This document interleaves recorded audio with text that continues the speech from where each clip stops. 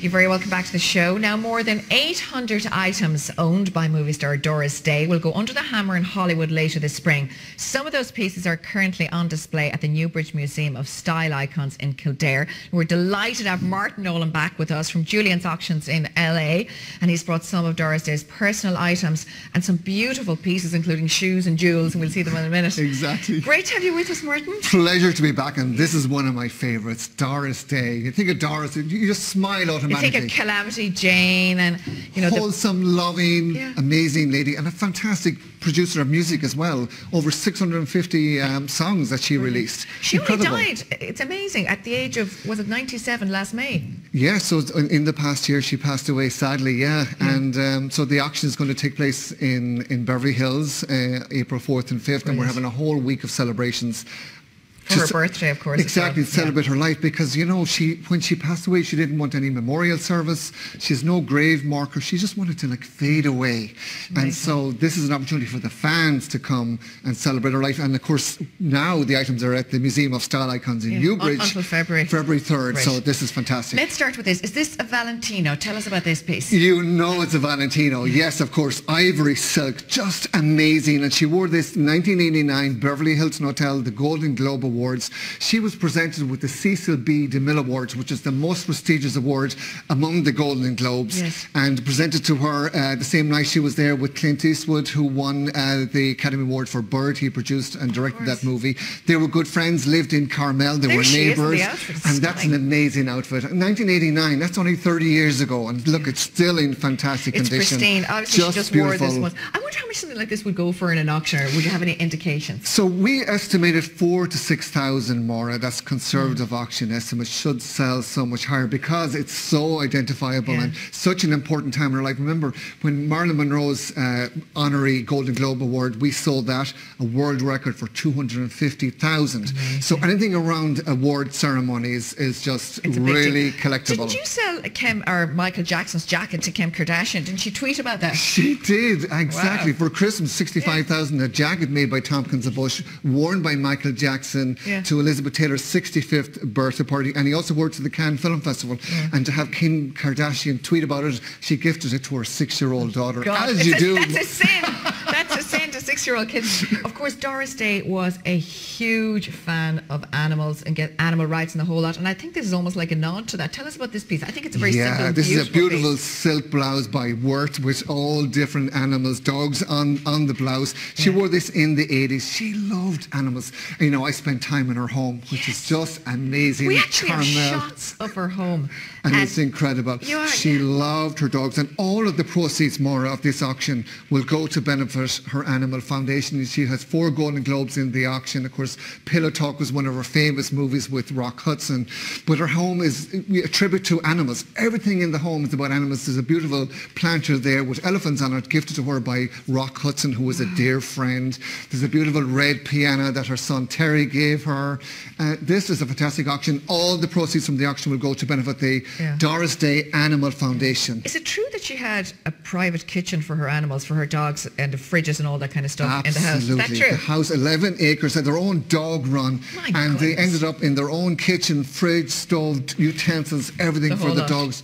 She just loves dogs, loves animals. Why wouldn't she? Now we're moving on to the next piece here. This is Irene. Yeah, this is a Chinese house coat and is designed by Irene. Now, Irene was a very important designer in Hollywood. In fact, she designed the outfits for Midnight Lace with Doris Day. She won a she won an Academy Award, in fact, for her designs for the Midnight Lace. And so this is a really beautiful piece, again, that Doris Day wore with the frogs on it, and just really beautiful. Around what year would she have worn this?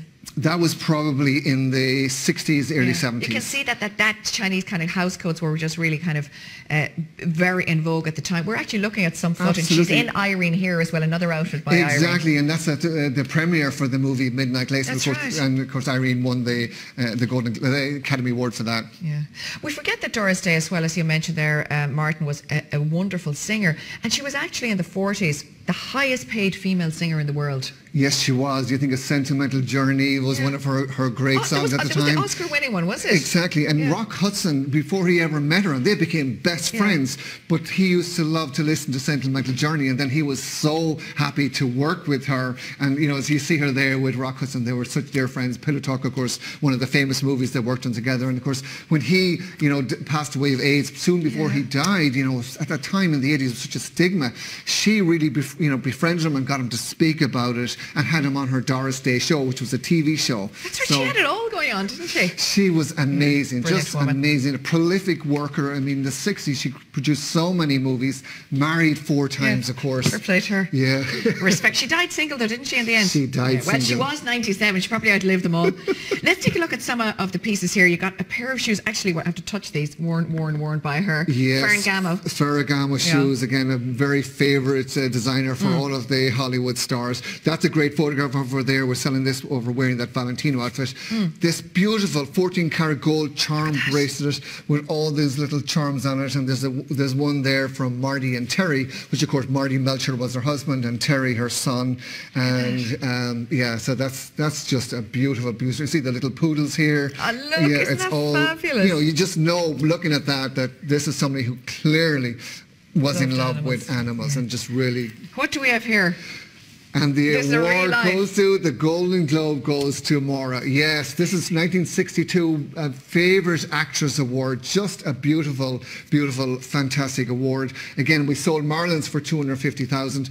This we estimate 4,000 to 6,000. We have 4 of them from Doris Day. Conservative, isn't it? Conservative, exactly. But then, you know, the bidding public will determine the true value. But it just speaks to how successful she was. She was America's favourite actress in 1962 and one of the highest earners, Maura. I mean, she was just, you know. Well, when women didn't make a lot of money, she had broken that glass ceiling many, many times, to be honest. She did, and you know, Maura, for the 60s, she did a movie almost every year. Her husband, Marty Melcher, was her manager. He died suddenly in 68, and she found out that she was penniless. He had left her bankrupt.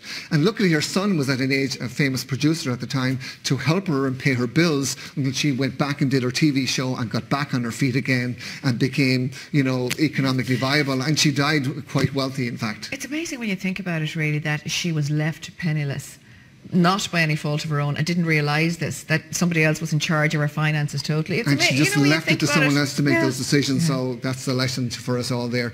This is really beautiful. Simple piece. Simple piece, but she wore this to the Golden Globes when she got her Cecil B. DeMille Award with the Valentino outfit, so matches her Valentino outfit here. So that's a really simple piece. And people love handbags. Gloves. Look at the tiny little hands.